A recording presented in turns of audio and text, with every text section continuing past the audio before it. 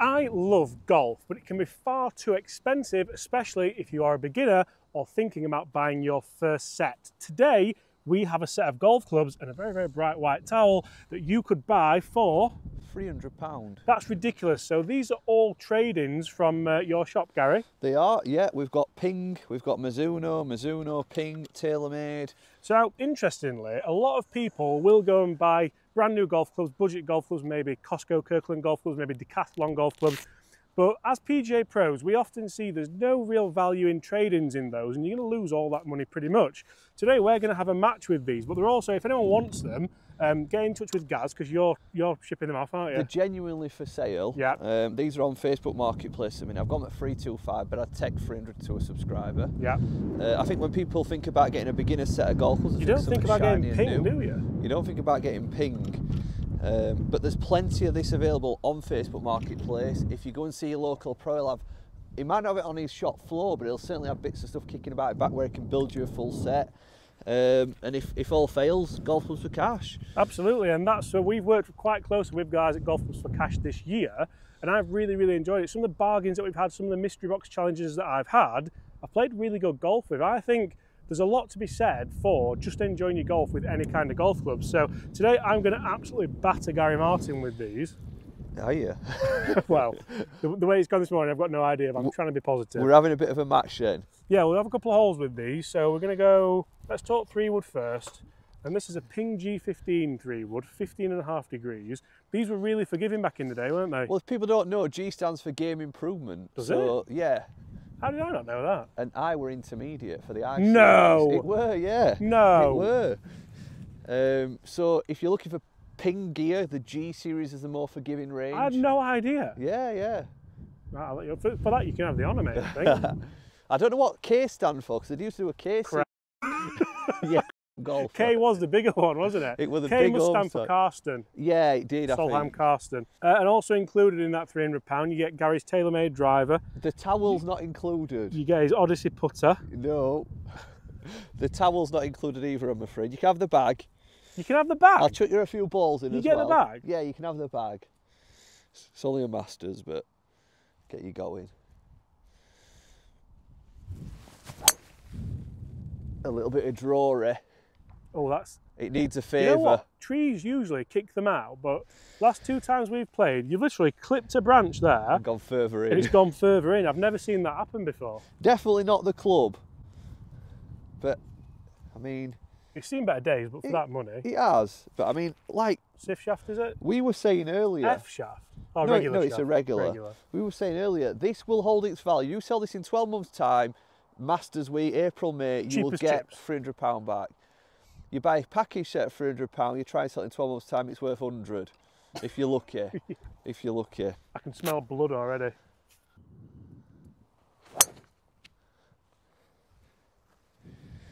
You hit that well, didn't you? Yep, fairway, mate.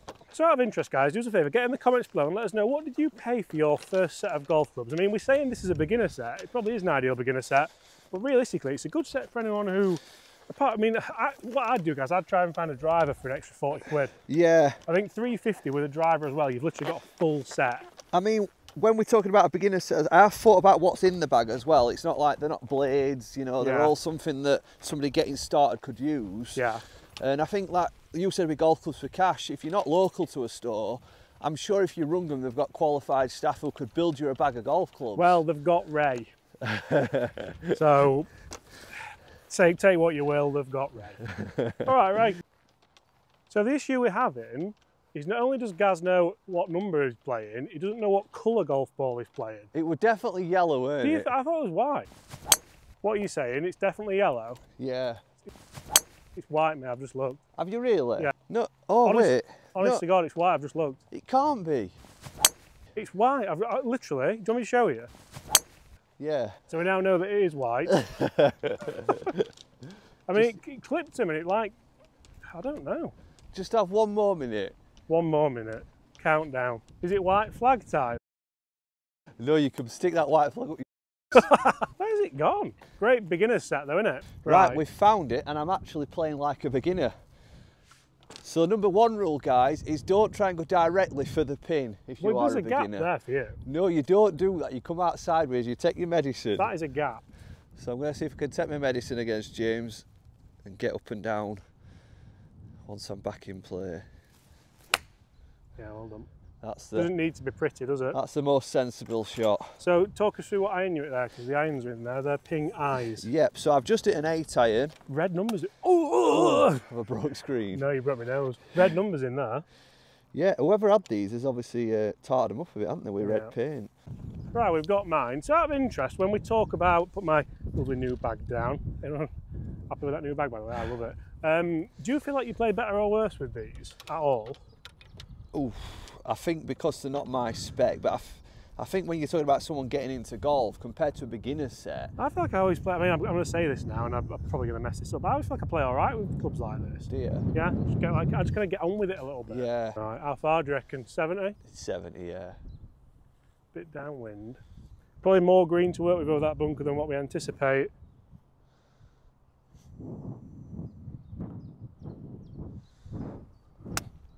Oh, Be that's good. nice. Be good. Sit. Oh, I'll have a bit of that. It's a birdie putt. You know what? This, as a gap wedge, is absolutely delightful as a shape.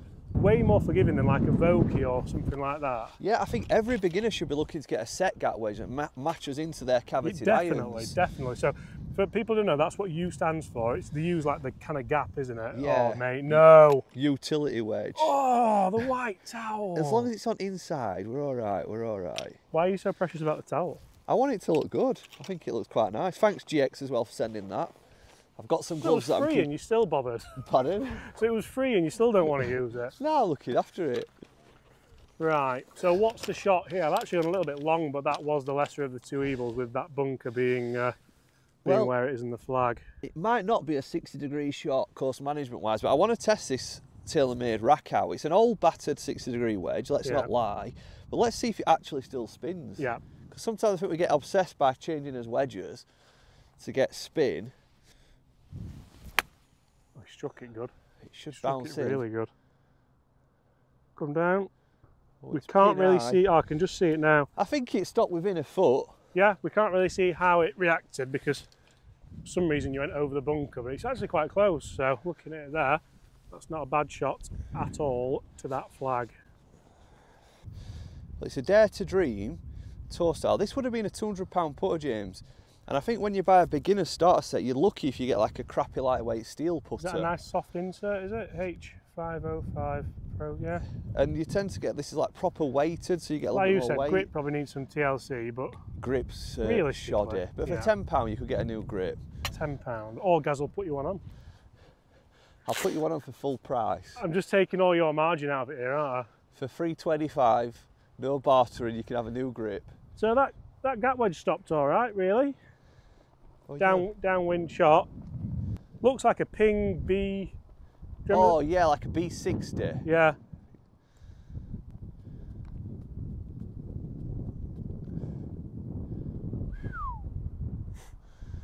Bit of meat on that. Oh. Soft off the face. Wind's up now. If I get it, I'll give it you. Oh, thanks, mate.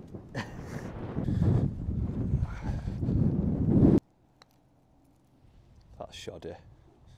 Not your best. Well done. Solid. One up. I wish I'd have get it, you know. One up. Yeah, that's just confidence building now. There's no way I'm losing there. Right, I think that put us all right, really. Yeah, I was just saying, like, obviously we put this bag together, just took it out to test it, and I think the grip's that poor, it would spoil the enjoyment for me. You know, if you buy second-hand clubs and the grips are that bad, yeah. I mean, it's literally shiny, feels hard and horrible. I think with a nice new rubber grip on that, which cost a tenner. Yeah, you can get some decent ones, can't you? It'd feel a complete different cheap club. Right, next up in the lineup, this. It's not a Srixon. It's a Mizuno. Oh, a Fly High. I've seen one of them for ages. 20-degree little 3-iron club. So the big thing for me there is it's steel shafted. I really, really like steel shafted hybrid. I feel like you can feel it more. Yeah, I think for someone just starting, you certainly don't want to be having a 3 or a 4 iron in your bag. No, no. I think to have an hybrid, not necessarily even to have 2 hybrids, just 1. Yeah. Just to give you that first taste of having a hybrid for long par 3s, potentially short par 4s if you struggle off tee with driver, and yeah, second shots. Just keeping it in play, innit? They don't put steel shafts in hybrids anymore, do they? No, they don't, because it's all about how much distance can you get, innit? Yeah.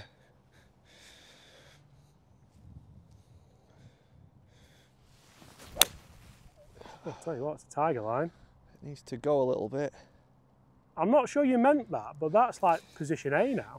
Did you mean to do that? I'd meant to hit it a lot longer than that, I'm not going to lie, but it didn't feel as like Tune XL. powerful as mine. I think when you buy a set like this as well, you almost like start to progressively go through your bag and replace stuff, don't you? Yeah, yeah, definitely. And it's stuff that if you sold it individually, you wouldn't lose much money on. No, the key at the start is to have a bag that you can go and play 18 holes of golf with, or 9 holes of golf with, how many holes you want to play. This is like massive with loads of offset, isn't it? So it's perfect for any starter or anyone really that hits the ball to the right. Shot. Nice little draw. That felt lovely. And coming from 2 golf pros as well, I think you could certainly say you get more street credit with that set than you would like a Dunlop or a, I don't know what other brands is there out there for starter sets. Realistically, I think yes, because you obviously can look at the Kirklands, but Kirkland, if you're going to go and buy a set of irons, which we don't know if you can even get anymore, wedges, putter, you're still like nearly and a driver, you're still nearly £1,000 in. I know, that's the kind of price range that we wish people would spend on a first set, but we can understand they don't want to. They want to spend 3, 4, don't they? I think where you need to be careful is if you start going to places like Sports Soccer, or is it Sports World? What's it called now? Sports Direct. Sports Direct, and buying a Dunlop set that, like you said, you can easily rack up 400 quid on. When I say we'd like you to spend £1,000, is because we know that that set will potentially last you 3, 4 years, help you progress. And you'll probably get 600 quid back for it. You've reviewed, and you know they're good, aren't they? But when you're spending £300, it's like you're better off just going at second-hand market. Yeah, I think the brand names kind of speak for themselves, don't they? I mean, I've aimed at that post there, and that's where it's finished. So like, just buzzing with that, really. Effortless. 1 up as well. 1 up as well. Yeah, so I think, guys, with a set of lessons, these clubs, and then the mindset of let's just hit fairways, then let's hit greens, you could become some golfer, really. I'll tell you what, the pro giving you lessons would be a lot more pleased if you turn it with them than a set of Dunlop. Yeah, it would. Sorry, I'm proper brain Dunlop here, aren't I? I mean, these are market for somebody who like literally can't afford, if you might not even be able to afford 300, and I'm sure Dunlop you can get a like 99, 129 set.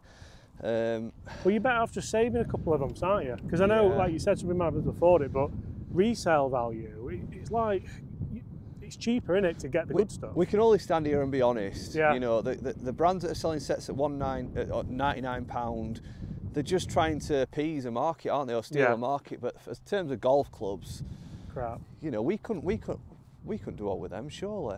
Yeah, I beat you with them. There's another video now, isn't there, playing with £99 shoes. Mate, I've got about 15 £99 sets. Have you really? Yeah, of course I have. All sorts. Are they shit? Yeah. How's a wooden tee bent? Right, I've got 8 iron. Gonna go nowhere near that flag. Oh, he's going for par. Par should be enough where you are.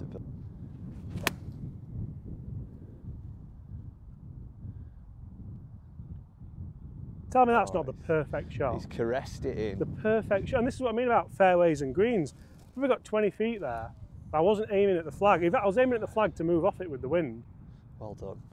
Well done. I'm going to need some magic. Oh, guys, have got NS Pro motor shafts in these. I know. That's why it felt so good.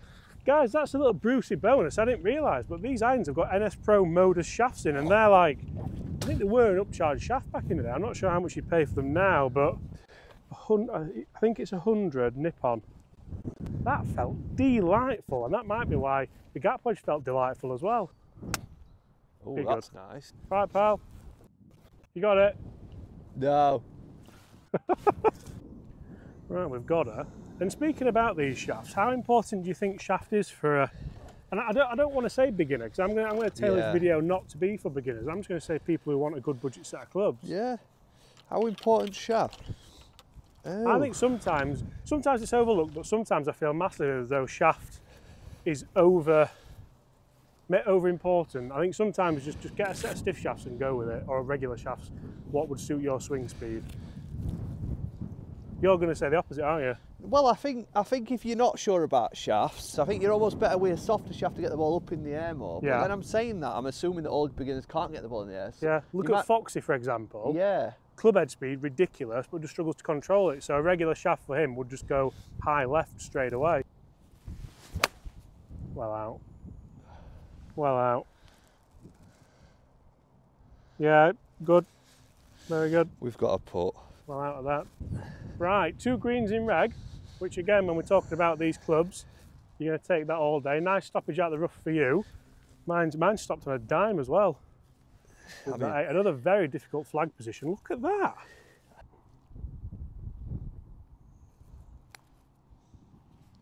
Come on. Great roll. Great roll. Too bad. Do that. This for the bird. This would win the match, wouldn't it? I'm not thinking that way, Gaz. Thinking just stick to your routine, tap it up there. I think for newer golfers, that's the strategy as well. That nearly went in, but to try and make sure that you put in for 2. If you start trying to like knock them in, you can end up 7 foot past and make 3 putts. Yeah, quite easily. Right, guys, we're going to finish this off over on the par 3 9th, where we're going to have another look at these irons and these delightful shafts, which, did you realise how good these shafts are? I didn't actually pay that Price is going up. Right, 1 up with 1 to play. It's a lovely flag position to go at that as well. So, it's going to have to be another mid-iron, probably go 8-iron, I think, from here. Do you want to get yardage and see what we've got?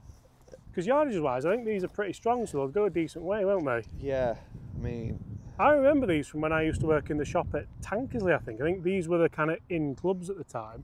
Yeah, it's saying 149. Perfect. Uphill, downwind. Right, wind off left, down. Again, just focus on hitting the green. You don't really want a downhill putt here.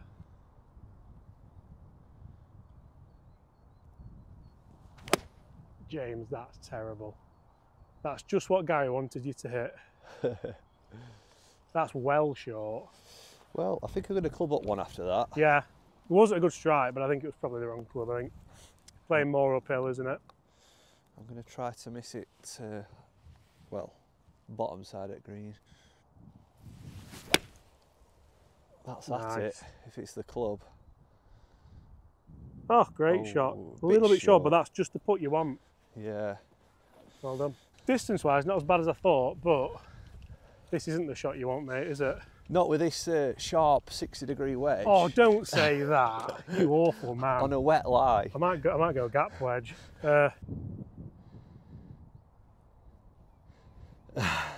One dig in and you thought, yeah, no, literally. Gap wedge. Literally that. Sit. Oh, that is terrible. That is terrible. He's going to need a good putt. At least you can't lose. So I've got that for par. I mean, it wasn't that hard a chip, realistically. I tried to land it there and I just thinned it a bit. Just a bad lie, and you put me off with it. I'm going to even leave my glove on like a beginner would. Well, Jack Nicklaus did that, to be fair. Did he used to? Yeah. I didn't know that. You learn something every day at golf, don't you?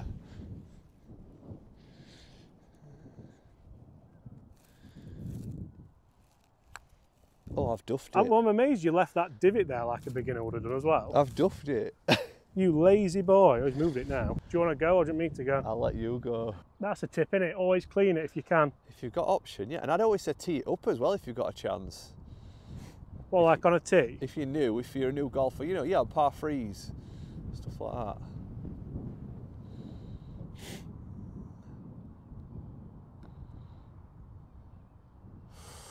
You got the line. Yeah, but you're never going to hit it, are you, on that line? Yeah, yeah. To be honest, I think 4's enough there. Tee shots let me down, but I've took my medicine, made sure I've got 4. You're going to make 4 and then I've won. Because that grip... I definitely drive you in your position. I'm going to clean it. How do you want it? If you don't follow the channel, guys, if you're not subscribed, hit the subscribe button, because we have a lot of matches now, don't we? Yeah. And especially me playing more this year, we're going to have him more than ever. And none of us like to lose. So this might even get a little fist pump if it rolls in. And don't quit on it, guys. I can feel a heartbeat.